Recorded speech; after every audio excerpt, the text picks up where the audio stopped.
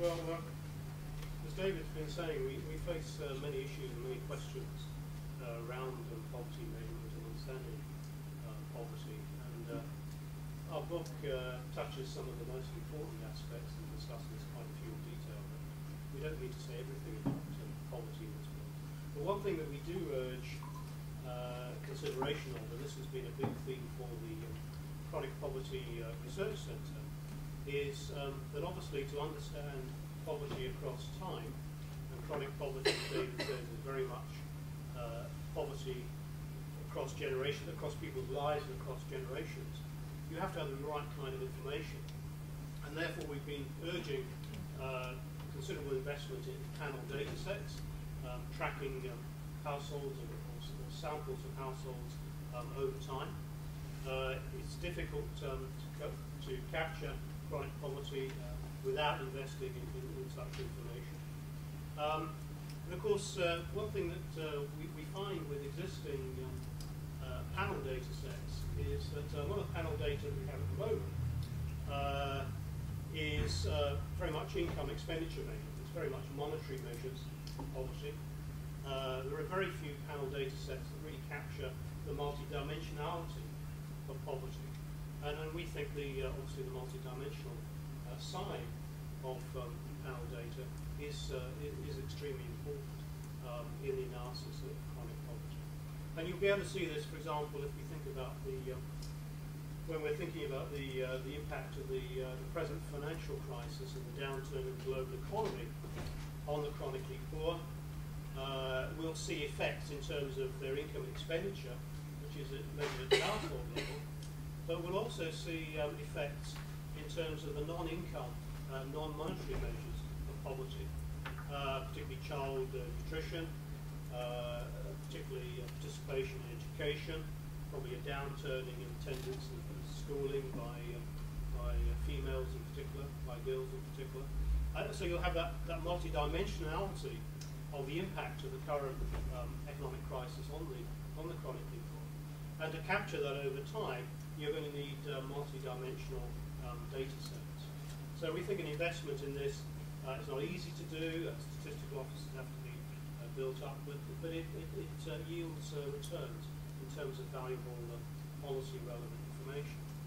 But that's the quantitative approach. And alongside that, you very much need the qualitative methods, which is something that also we've been at pains to emphasize in the chronic poverty group. And some of you may already have seen the work that's been done using life history methods. Life history methods which are tracking key events in people's lives through interviews whereby they correlate events that led to their descent or sometimes their exit out of poverty in their lifetimes. For example, in the case of poor women that have been interviewed, widowhood, then perhaps expropriation of land, quick asset sales at very unfavourable prices. So you get these descents into poverty, and the life history methods really capture that very well. Peter Davies' work on Bangladesh, which is a very good example of the application of life history's work, I really would commend to you.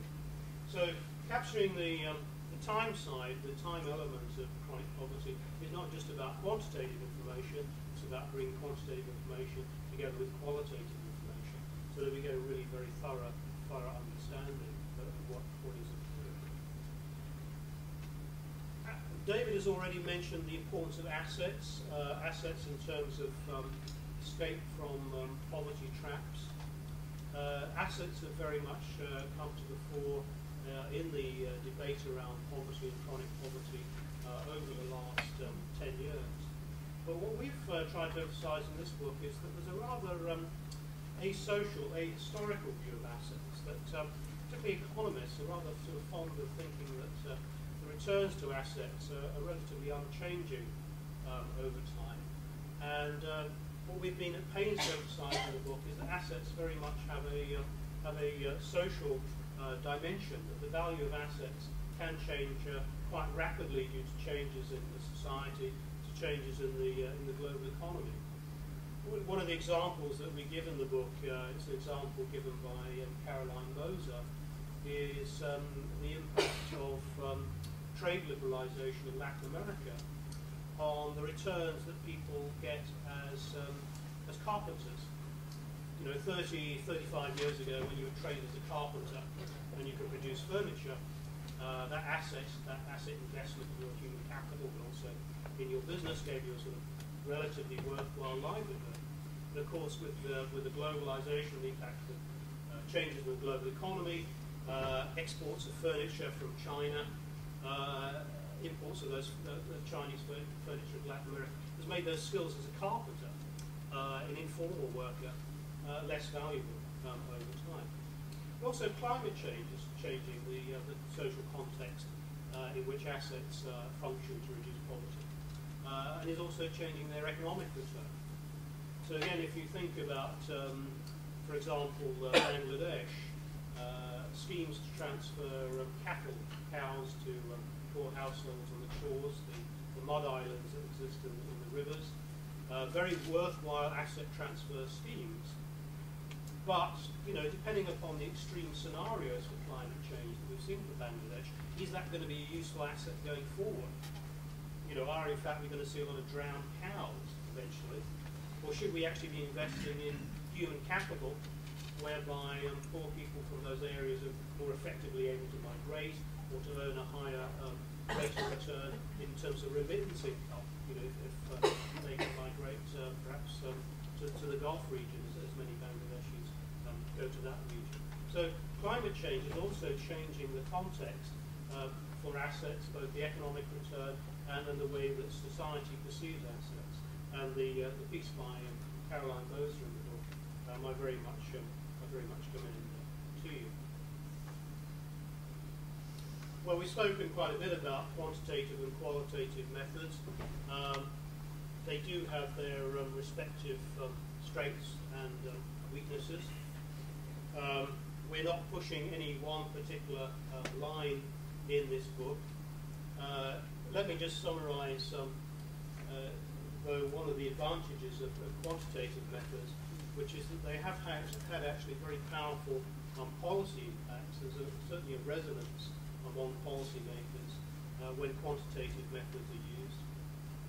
One example you can give is the cash transfer program linked to education in Mexico, the Oportunidades program, where very thorough quantitative analysis of that program really, and its benefits, which showed its very strong benefits, helped to sustain that program politically and for successive administrations to build on it, rather than seeing that program swept away as the political system in Mexico as you had a change of government. So sustaining programs over time, particularly when you can show their quantitative benefits, is one very valuable aspect of the use of quantitative techniques.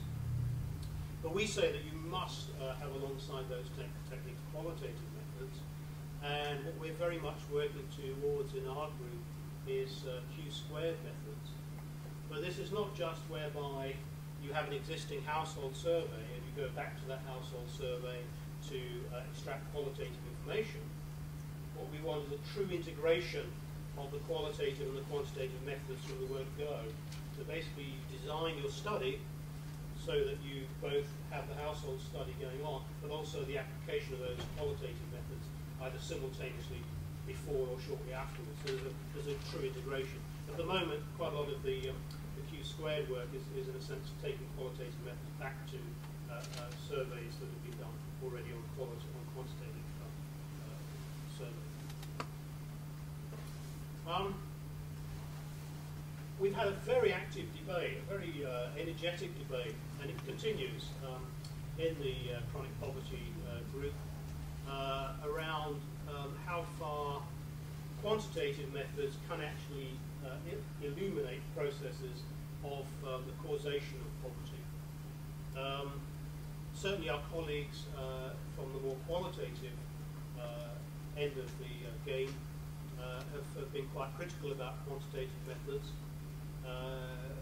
They've been quite critical of economists in terms of the conclusions that are being drawn from quantitative household surveys. Our more robust critics argue that economists are operating with quite spurious models of scientific knowledge, particularly coming from the natural sciences. It's something that we might want to pick up on discussion, that that hard quantitative analysis is and those numbers are in a sense misguiding policymakers as to the true causation of poverty. Certainly, the number of studies that you see where you have a list of characteristics of poor people. Poor people are people without assets or very few assets. Poor people are people without education. Poor people are people with ill health. And you ask, well, what has this quantitative study actually told me that I wouldn't have actually known from just wandering into the village and taking a quick look around? These are the kinds of critiques that are coming on.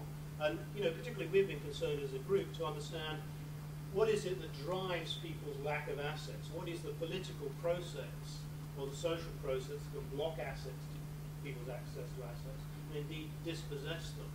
In other words, assets are embedded in social relations. They're not sort of objectified, unsocialized things.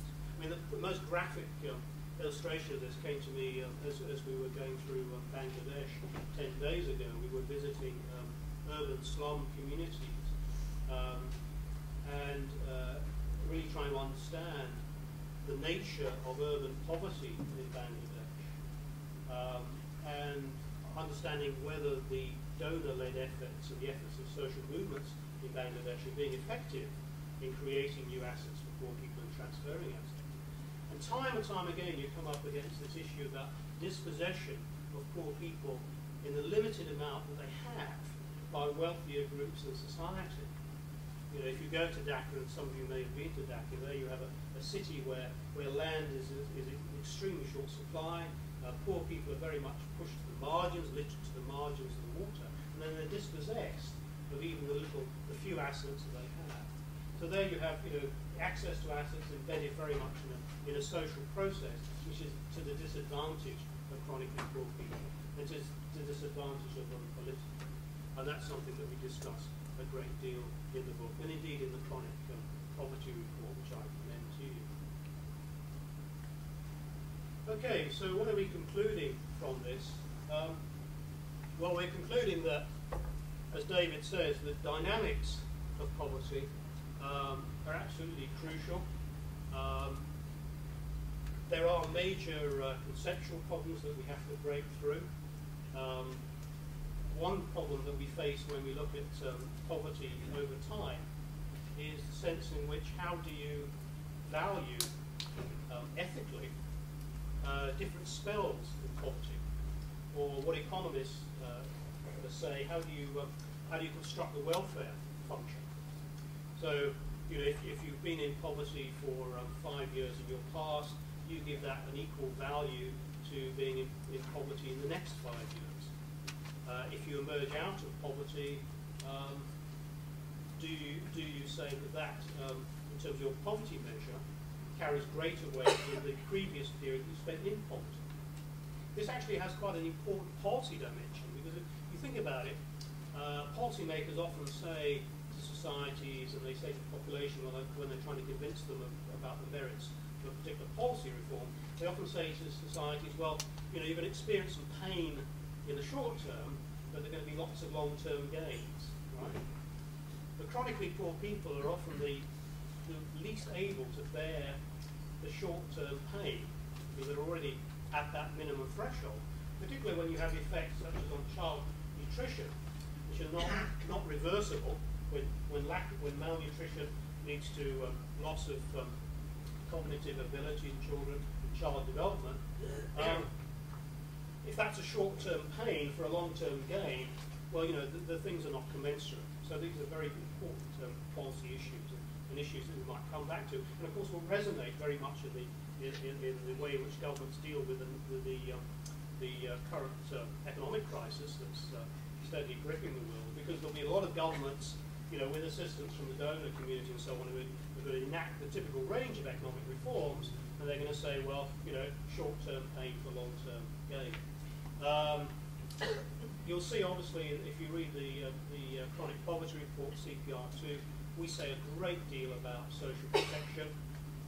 We're very firm in saying that you need to really embed social protection rather than just patch it on to societies.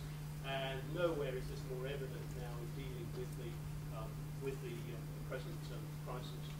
And what you're going to need around your social protection programs is good systems of evaluation of understanding the effects of those social protection programs, and therefore what you're going to need are qualitative and quantitative methods, and those need to be set up now, those processes, to really understand what's effective and indeed what works.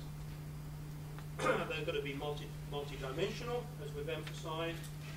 They've got to include the time element, duration adjusted is the piece of jargon that we use. And finally, we've seen that quantitative methods and qualitative methods have tended to talk too much past each other. Economists hold conferences where every paper contains, endless lists of equations and numbers. Sociologists hold conferences where all the debate is about social relations and post-structuralism. We're saying we need a genuine conversation across those disciplines. And it's hard. It's very hard to do. We can't underestimate that. When I listen to my colleagues from the other disciplines, I'm an economist, and I try to understand what they're saying. What is ontological? What is post-structuralism? What are social relations? These are concepts that don't come naturally to me as an economist. When they hear me rambling on about the P alpha measure or the tile measure of inequality, equally it's a strange and foreign language. And we need more effective processes of translating between each other so that we do get that very effective Q-squared discussion and conversation. That's very important for policy. We must emphasize that all of this must be for the design of better policies that help poor people and better help to social movements that help poor people. So while it may appear very technical at times, very academic, this is all about understanding how societies function and how we track progress over time, which is ultimately a political action. So data is political, information is political. So that's the sort of last message that we very much want to give you from this book. Okay, thank you. Tony, you might go to